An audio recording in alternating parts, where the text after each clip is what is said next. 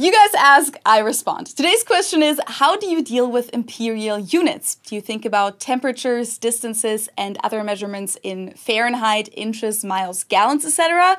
Or do you convert everything into metric units?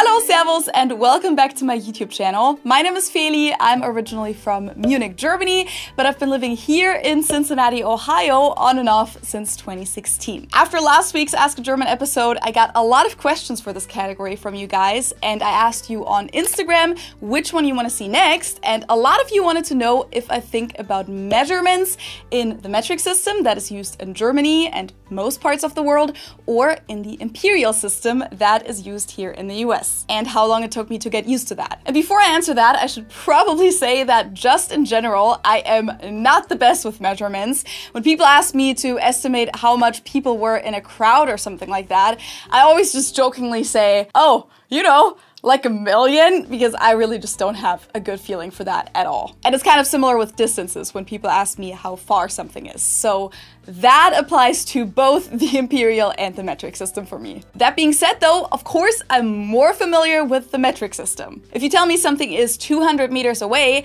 that definitely gives me a much better idea than if you say it's 700 feet away. And when Ben and I started doing home improvement projects in our house last year, I was honestly shocked by how impractical the imperial system really is. I mean, I obviously knew that the different units weren't all connected to each other like they are in the metric system, so you can't just divide something by 10 or by 100 to change the unit.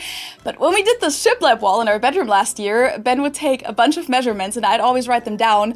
And this is what my notes looked like. 130 and 5/8, 2 15/16, right? 89 and 5/8, 7/8 across, 13 and 11/16, 63 and 1/32, and then he'd sometimes randomly give me a decimal measurement, like 10.5 inches or something like that. And I'd be like, what is happening? That was literally the point where I was like, how do you guys live with this pain of a measurement system and not lose your minds all the time? I mean, do you realize how difficult it is to calculate where the center is of 31 and 5/8 inches, let alone calculating 2/3 of that or something? And don't even get me started on when you look at furniture dimensions and it'll say 36 inches wide and then it throws in another measurement of 6.6 feet, which, mind you, is not the same as 6 feet and 6 inches. So taking measurements almost always comes with a lot of math in this country, and what can I say? It's just miserable. And just to give you guys some background information here, because I'm throwing around a bunch of different measurement units in this video, in the metric system you have a millimeter, then 10 millimeters are a centimeter, 10 centimeters are 1 decimeter, 100 centimeters or 10 decimeters are 1 meter, 1,000 meters are 1 kilometer, and so on. And this is also related to volume, so 1 liter is 1 cubic decimeter, for example. So a cube of 10 centimeters by 10 by 10. And the same goes for kilos and grams, right? 1,000 milligrams are 1 gram, 1,000 grams are 1 kilogram, 1,000 kilograms are 1 ton, and so on. In the imperial system, however, they use all kinds of different units together. There's an inch, which equals 2.54 centimeters, then 12 inches are 1 foot, 3 feet are a yard, and then 1,760 yards, or 5,280 feet, are 1 mile, which equals about 1.6 kilometers.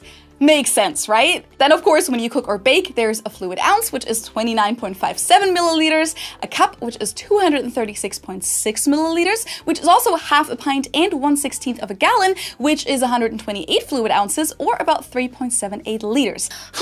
Oh yeah, and you gotta make sure that you don't get confused between fluid ounces and regular ounces, which are used as a weight measurement. And 1 ounce is 0.06 pounds, or 28.35 grams. And if you thought that a pound is exactly half a kilogram, which would make that conversion fairly simple at least, nope, it's actually 0.45 kilograms. So that's not super easy math either. And then of course there's Fahrenheit for temperatures, where 32 degrees marks the freezing point and water boils at 212 degrees. So if you can't tell by now, I find the imperial system very confusing, and I obviously had to look all of these numbers up. It's not like I know any of this by heart. And that probably already answers the questions to a certain extent. So for the most part, no, I don't use imperial units in my head. But of course I am exposed to them a lot. So we do have measuring cups for the imperial units at home. All of our tape measures are imperial units, and I kind of have a vague idea of how much a gallon is because milk here usually comes in 1 or half-gallon containers. This is a half-gallon. Then of course I do know my own height in feet and inches. I'm 136 centimeters tall, which equals 5'4", so 5 feet and 4 inches. And I also know that when people are over 6 foot tall, they're pretty tall, and when they're over 7 feet tall, they struggle getting through the door and should probably consider a career in basketball. When it comes to my weight though, I've been in a few situations where I was asked that, like when I got my driver's license here or at the doctor's, and that is something that I don't usually know. I don't weigh myself a lot in general, but if anything, I'll know it in kilograms, and then I'll know that in pounds it's double that plus a little bit, but I usually just have to convert it in my phone. In terms of temperature, I actually have 2 different weather apps on my phone. One is set to Fahrenheit and one is set to Celsius, and I usually check both of them. I mean, after all these years, I definitely have a general feeling for Fahrenheit, but I usually like to double check and look at the Celsius too. Like, I know that temperatures over 60 degrees Fahrenheit are getting warm. I know that over 75, it's pretty much summer weather, and when it's in the 80s or even 90s, it's getting really hot. And of course, I know that everything under 40 is really cold, and under 32, it's actually freezing. But if you give me the temperature in Fahrenheit, I wouldn't be able to tell you the exact conversion to Celsius. It's more like how you learn temperatures as a kid for me. Like, I would see the temperature being at 18 degrees Celsius as a kid, and I would notice that it feels really nice out and that I don't have to wear a jacket anymore.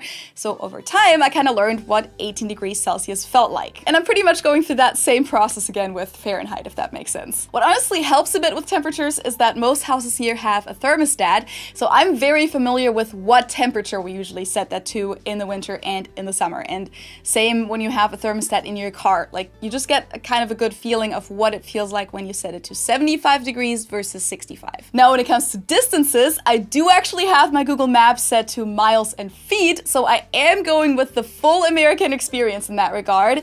And I do think that I've gotten somewhat of a feeling for how long I still have to go when it tells me 500 feet. But if we're being real, I honestly mostly just rely on the map. So like the graphic where it shows me how many more intersections it is until I have to turn. And that's honestly the same when I have it set to meters as well. Now, as the true German I am, I do also have a measuring cup that has liters on it, just in case I want to make something from a German recipe. And I do also have a ruler with metric units on it. And just the other day when we did this faux brick wall in our kitchen, we just went ahead and used the metric ruler for that, because it just made it a lot easier to calculate where all the cutouts are and divide it by a half or a quarter or something. So what are your takes on the whole imperial versus metric system topic? Let me know in the comments below, and if there are other expats watching who live in the US but grew up with the metric system, how do you guys handle that? And I also have a very important question to all of my American viewers. When are you guys finally gonna switch to the metric system and make all of our lives easier? Anyways, I hope you guys enjoyed this week's Ask German episode. Put your questions for this category in the comments below with the hashtag #AskAGerman. And for next week's question, I'll actually need the input from my German viewers, so be on the outlook for a post on my YouTube community tab, Facebook, and Instagram. If you enjoy my content, it would be a huge support if you hit the subscribe button, or even support me on Patreon. You can buy me a coffee or just send me a super thanks down below. Thank you guys so much for watching and for your support, and I'll be back with a new video on Sunday for you. Tschüss!